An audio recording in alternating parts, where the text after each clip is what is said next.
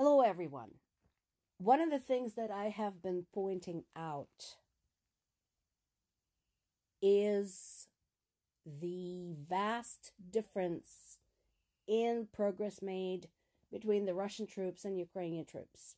So we talked about this multiple times when news outlets are insisting, oh, Russians are making progress in the East. I'm not denying that they're making some progress in the East, but boy howdy, it is costing them. So this is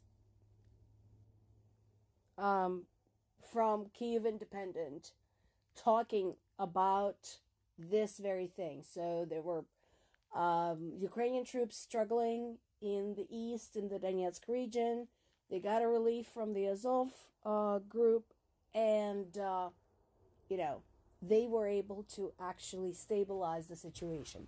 They acknowledged the situation was catastrophic, their own words, but they were able to bring it under control. And again, I invite everybody to look at the maps. There's so many good maps out there. I recommended many times. The Institute of the Study of War has excellent maps.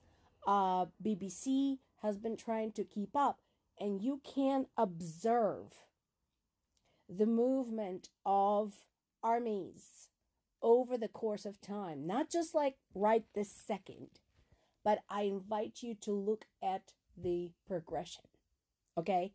Because that is important. I want to remind everybody that when Russian tanks first rolled over the Ukrainian border on February 24th, 2022, their plan was to have the victory parade in Kyiv in like 3 days.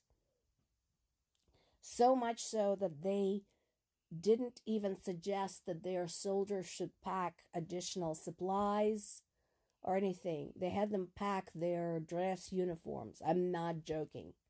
It was a thing. And here we are 2.5 years later, and Russians are still confused why they weren't greeted with flowers. So there you go.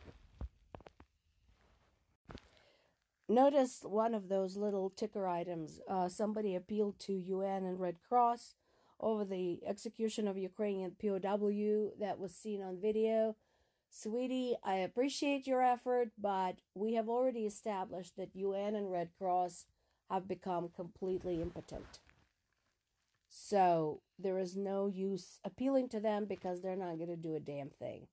They're going to express serious concern or something like that, and that's where it's going to end.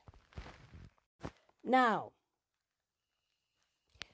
I am continuously frustrated, and I'm sure I'm not the only one, over U.S. blocking Ukraine's requests for long-range weapons and permission to use them in Russia. You know what? How about we try this first and then determine whether it was effective? How about we do that? Get some experimental data.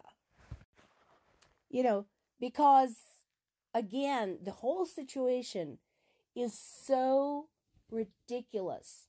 I still don't understand why we're having to make this argument over and over and over again. Ukrainians understand that there is no panacea to win the war. They get it.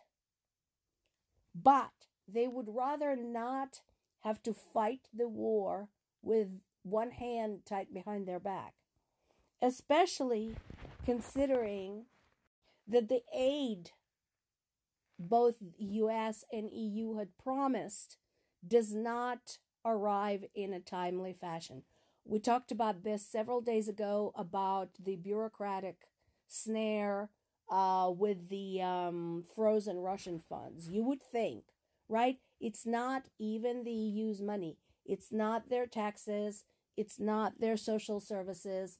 It's the interest of the money that is already sitting in their bank. You would think that would not be so complicated, but they managed to screw up even that. Let alone the delivery of actual physical weapons and supplies. Meanwhile, Russia has no qualms about using its all-range weapons, short, medium, and long, to do this.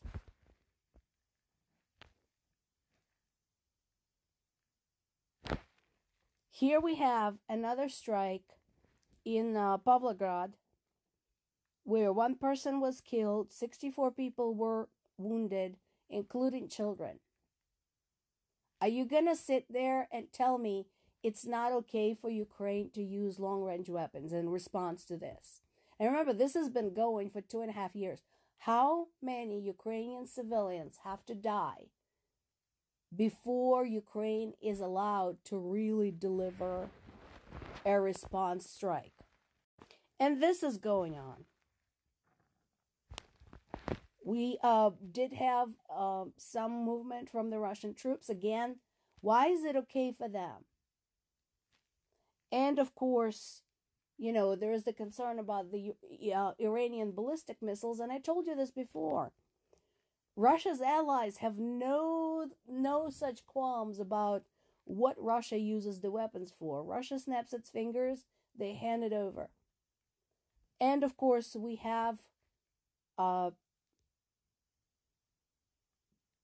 people in Lviv mourning the decimation of an entire family, where a mother and 3 daughters were killed. Only the husband and the father survived the strike delivered by Russia. And after all of that, and everything that's happened over the last 2.5 years, and everything that's happened over the last 10.5 years, you're going to sit there and tell me that it's not okay for Ukraine to use long-range weapons inside Russia. Grow up.